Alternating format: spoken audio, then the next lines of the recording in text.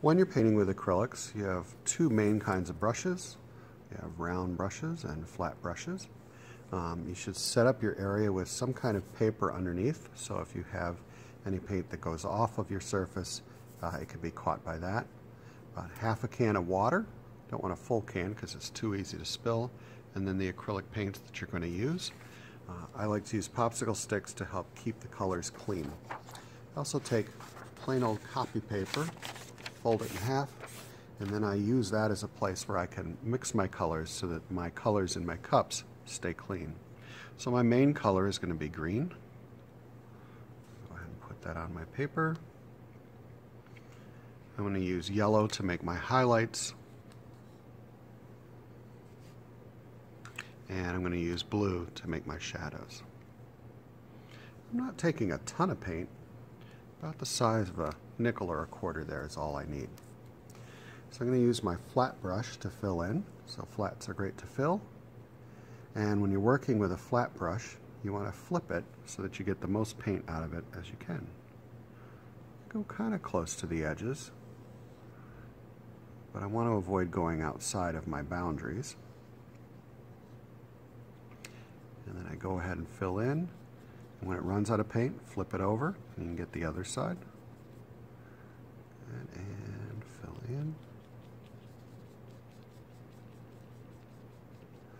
My edges, I didn't go right to the edge with my color, so I'm going to go back with my green and clean up that edge with a round brush.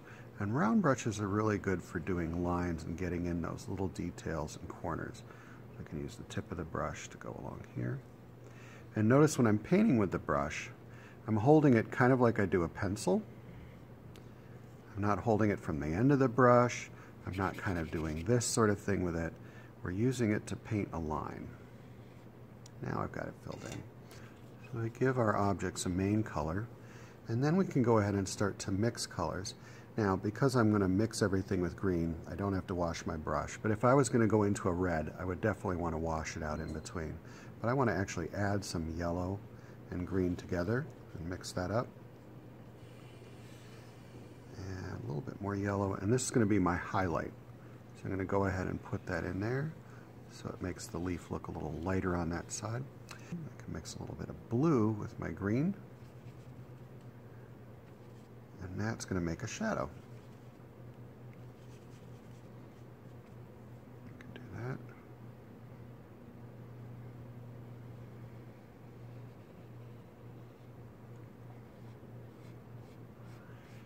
And I'm going to let the brush run out of paint so it naturally sort of fades.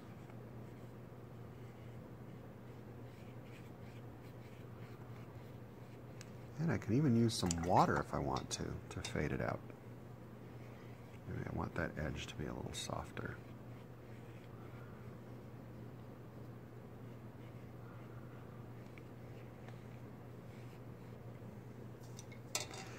So if I want to put a little texture in my leaf, like some veins, go ahead, and this time I'm just going to use blue.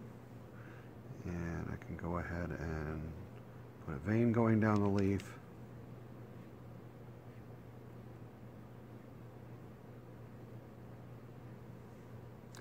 Then I'm done with my painting. For proper cleanup, you're going to go ahead and wash your brushes one at a time in your can.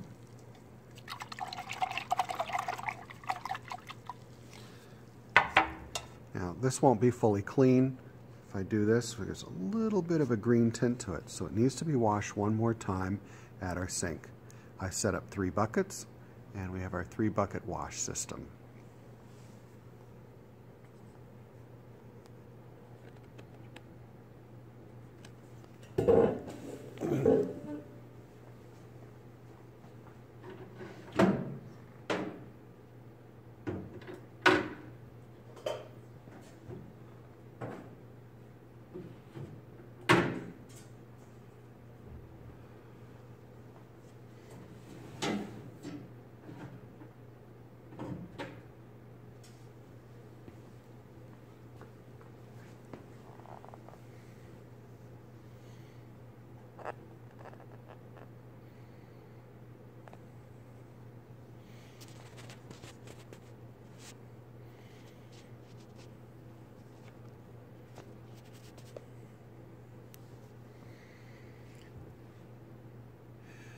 If you're going to try and wash more than one brush at the same time, make sure you separate them, but it's always better to wash them one at a time.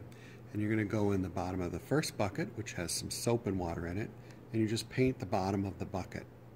Then you go to the second one, again for about 10 seconds, paint the bottom of the bucket, and then the third one, again paint the bottom of the bucket. That should be rinsed.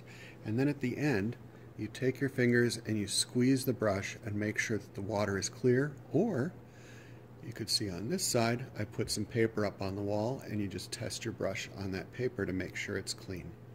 Always make sure acrylic is cleaned out of the brushes, because acrylic dries and is permanent and won't come out. So it's important not to ruin your brushes.